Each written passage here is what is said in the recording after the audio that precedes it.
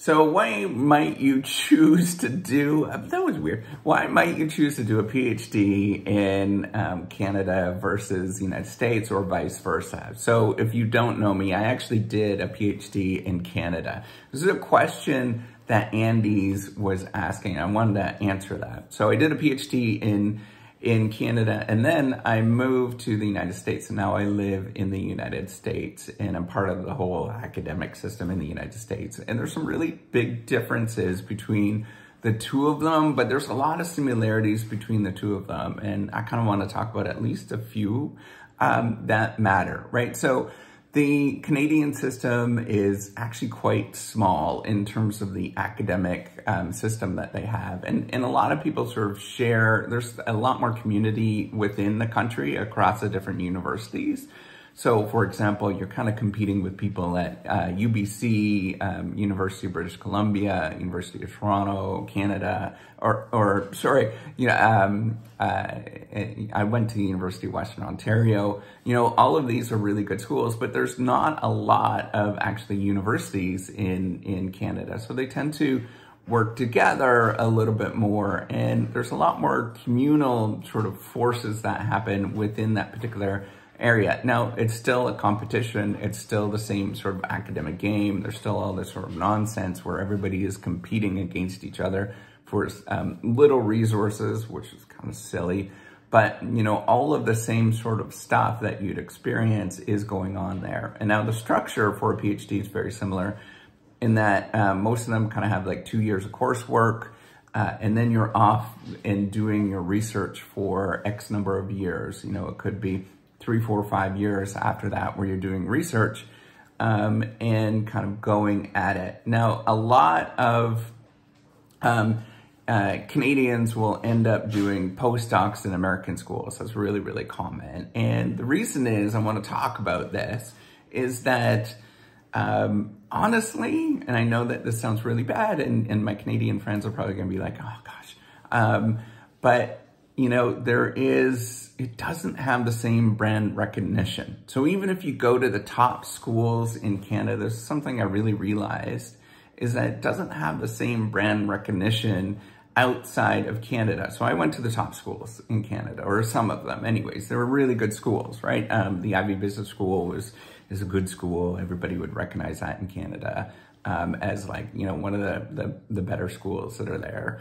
I went to the University of Waterloo for engineering in my undergrad, recognized, you know, it's like one of the only schools at Amazon. I think if you went to Amazon, it's like the #2 hiring place from like many of the tech places, tech businesses will hire just from University of Waterloo and like MIT and, you know, Berkeley and stuff like that. So it's like really good school is what I'm saying. But outside of that sort of really tiny ecosystem, I still get all the time. It's like, you know, I've never heard of that. You know, what is this particular institution? Like, who cares? So you get that a lot. And I think, you know, unless you're there, so American schools have this sort of brand recognition because of their football teams. And they get a lot of that, or because what ends up happening is that if a lot of the super elite schools, the super prestigious schools, they pay a crap ton, right? So like Princeton or Harvard and all those kind of things, they pay a crap ton.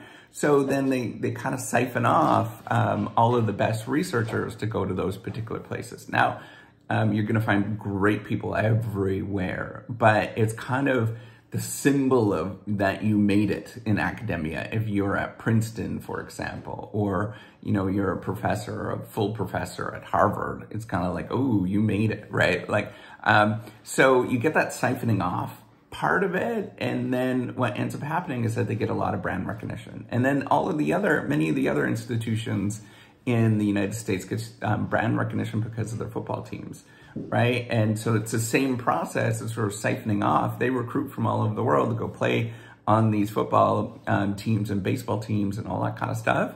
So then they get brand recognition through the TV, right? And that plays a role when you get out into the real world, unless you're in those little tiny ecosystems. So if I was in engineering right now and, you know, I was talking about the University of Waterloo and I was in like Silicon Valley, everybody would know what it was, right?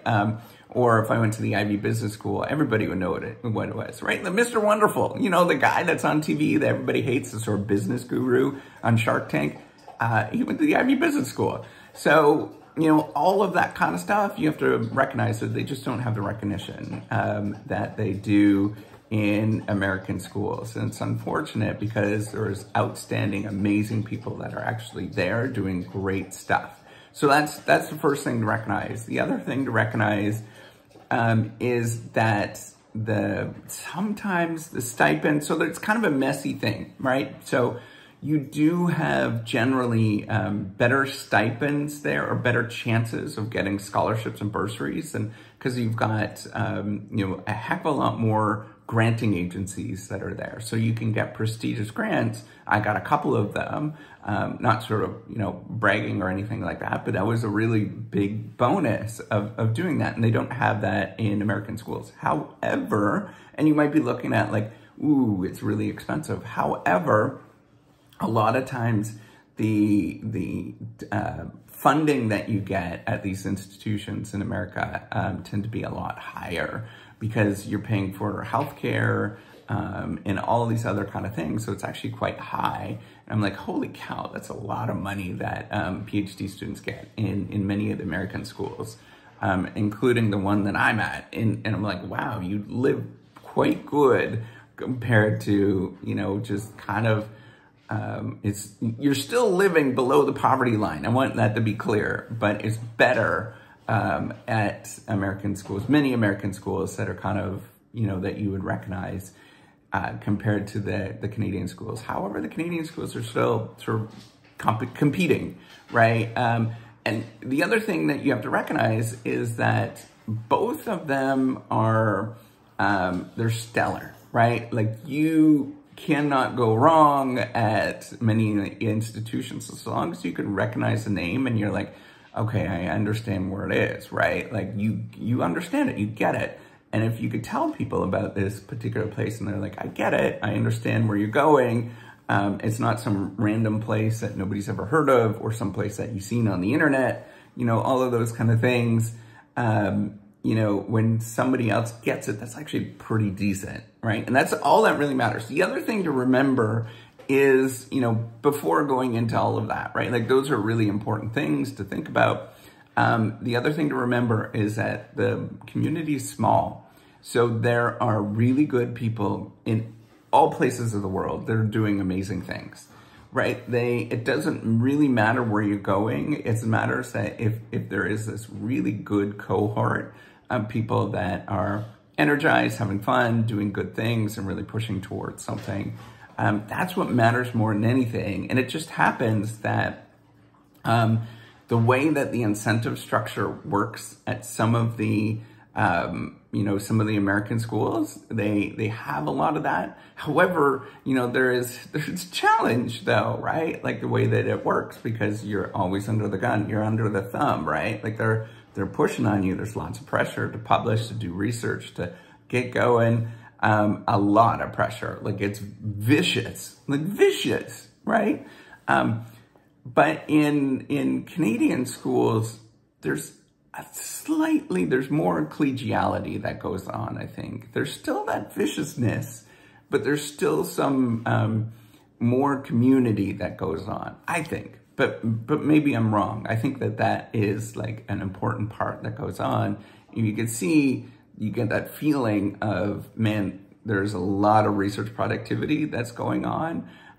You have to really get a sense of what the community's actually like. And it's hard to build that. The culture and community and stuff are really stinking hard to build.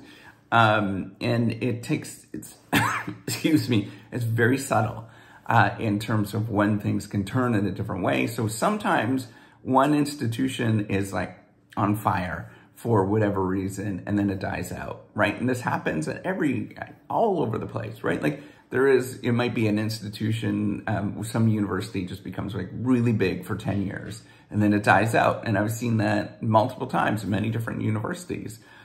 where they're really big, they're like the hot thing that's going on, and then it dies out because the culture just goes.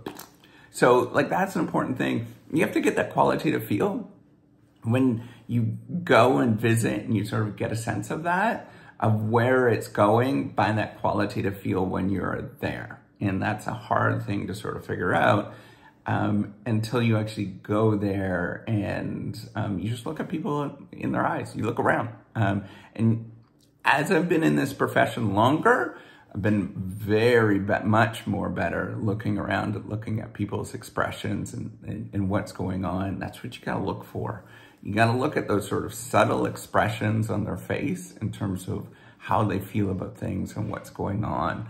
I think that those are the key things. That's going to give you a lot more information than any sort of list of publications and all of this kind of stuff in terms of whether you should actually go there.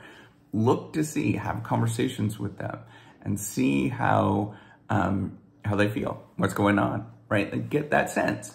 And you have to get that sense that yes, we're really pushing and really doing great things, but at the same time, we're collegial, we are spreading a lot more love. And those are some key things. Oh, another thing that's a different sort of atmosphere, and it depends on where you are, right? Like that's the key thing. And this is like, it's everywhere. But if you can find a group of people that you can work with that can, it depends who you are, right? So if you're very instrumental, find a group of people that just care about publications and they're just going to push towards those publications, right? That's the only thing that matters. Do it. Go nuts. That's the currency. Go nuts. The other thing is, can you do good science? Are there people actually concerned about doing good science? And they can tell the rest of the world, screw you, I'm doing good science. I'm going to keep pushing at this.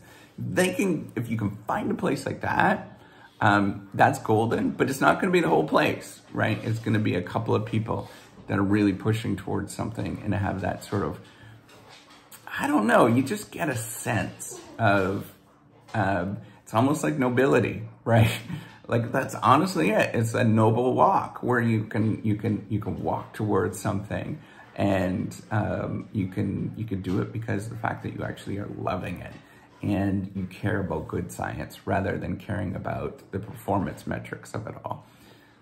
That is the secret sauce. Hard to find, really, really hard to find. But if you can find that, and it doesn't matter what institution, where you are, you're going to see some real differences.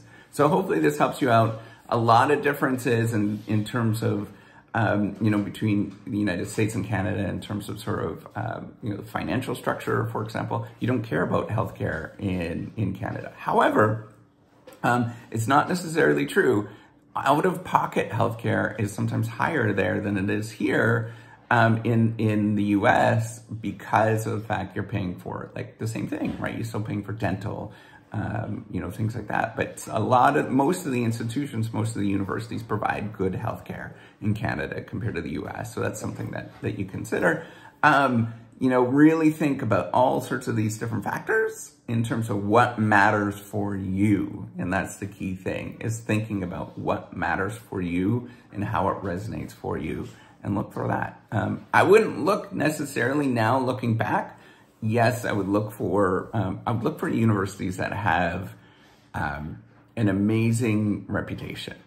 And it doesn't matter where it is, right, around the world. That's the other thing. One more key thing, and then I gotta let you go. One more key thing is you're not gonna live at the institution after, right? So think about the long-term play. So often that's why people do like postdocs and stuff like that. They go do the long-term play. They go do a postdoc at UC Berkeley or something, and then they come back and then they work at an institution because it gives them that kind of like cachet. So think about the long-term play, where you want to be in 20 years versus like what you're going to be doing right now. That's the most important thing.